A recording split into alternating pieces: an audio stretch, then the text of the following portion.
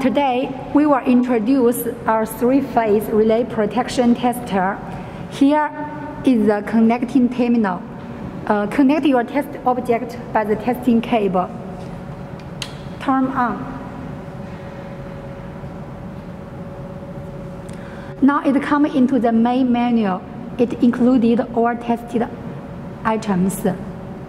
Now we do the AC test. Choose the AC test, press COM. Next. Enter. Now it's in testing. If you want to stop the testing, just press here, return, back. Now it comes back to the main menu. If you want to do the DC testing, here is the same as the AC testing. Above is a brief introduction about our three-phase relay protection tester. For more detailed information, welcome to contact us. Thank you.